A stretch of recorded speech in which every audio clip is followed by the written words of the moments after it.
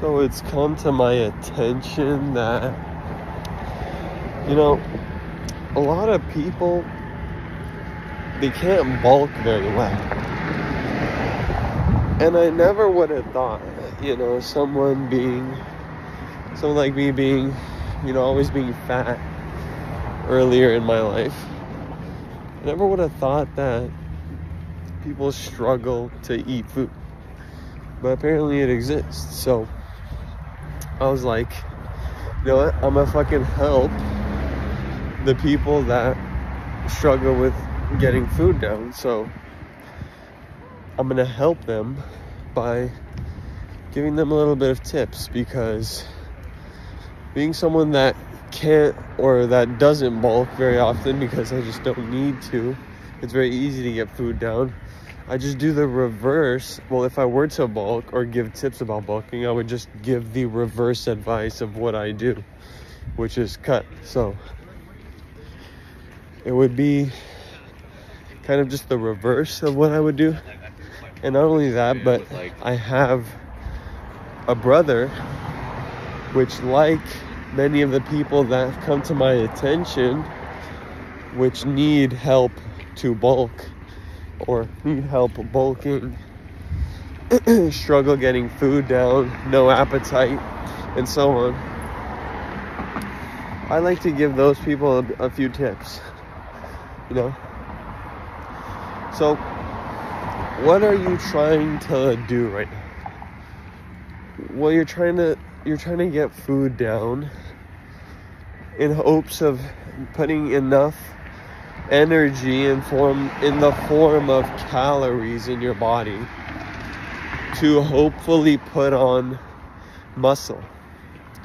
And I mean, so this has to do with metabolism.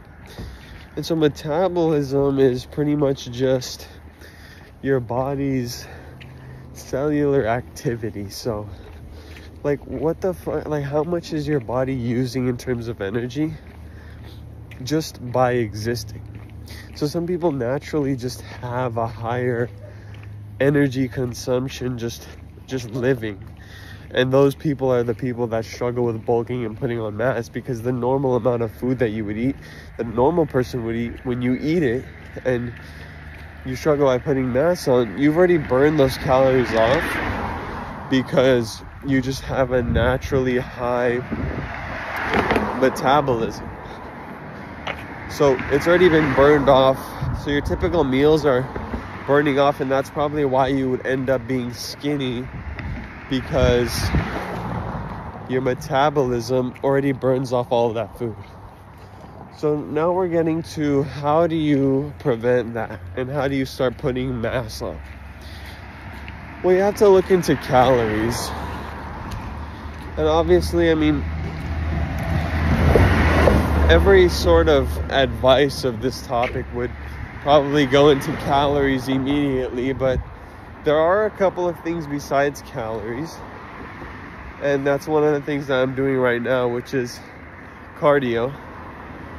So, because after you've eaten that meal and you're probably stuffed, you need to do something with those calories. And not specifically something that is considered to burn them off, but just to get them down.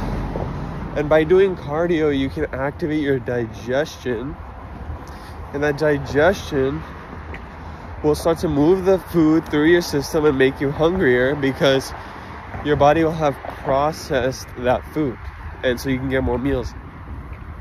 So that's step one. Step two can, of course, go back to calories, because if you're just eating lean proteins and low in fat items, and you're just getting carbs of low carb sources in, or just fruits or just chicken and stuff like that, and you're thinking, well, I'm going to try to do it this way, it's probably a bit harder. So some people don't know anything about calories, and for that, I'd like to recommend looking at the back of something. So calories have energy, but which calories have the most energy? And those are calories from fat. So each fat gram is literally almost or more than double the calories of each carb and protein. So carbs are 4 calories in a gram. Same thing with protein, but fat is 9. So if you eat more fat, and no, I'm not talking about like cheesecake, you know, more fat, like healthier fat, you know, choose an avocado to eat rather than maybe a different vegetable or fruit. And you can add calories in like that. You know, shakes, drinking calories. So, you know, people talk about don't drink your calories because most of the population is overweight. And by drinking calories is one of those ways that they become overweight. But you can take that in reverse and use that to gain weight instead. So what you can do is you can go ahead and say, well, I'm going to start drinking calories. I'm going to start doing cardio, moving around, getting that food down after I eat it. Open up that appetite. And then what I'm going to do is I'm going to also drink calories too, because you just end up pissing it out. It's digested much faster. And don't drink, like, all of what I'm saying is not to go and to do it with unhealthy food. It's not good specifically for your body to do that. So you're going to want to do it with cleaner food. And yeah, it's not as fun as if I were to just say go and eat like a bunch of shit. But that's not the best. You're not going to get the best gains. We're trying to put on muscle right now, so we don't want to put on too much fat, even though that's we're kind of trying to gain weight, but we don't want to do it with a bunch of garbage. We want it to at least be healthy, so you don't walk around feeling like shit and you don't have shitty workouts and you have rather good pumps. So that's what I have in terms of tips for, you know, trying to put on weight, because I've recently been, like, never before have I ever seen the amount of people needing to put weight on in the past month than I have in my life. So ever since I got to college, I've been seeing all these people super skinny and just needing tips and advice to put on weight, and they just can't, because, you know, you'll find eating a really big meal with a really high calorie amount can really stuff you and get a lot of calories in, but for the people that don't have big appetites, it kind of just keeps them full. And since they ate that one big meal, they just stay full the entire like 5-6 hours from then, and they don't do any cardio, so it doesn't go down, and they ate all the calories, so they're gonna stay as full as possible. And so that's why it's really hard for them to stomach down food. But with these tips, it should go down a bit easier. But that's pretty much it for bulking. I might do like a little tip thing for cutting, because that's what I've been doing.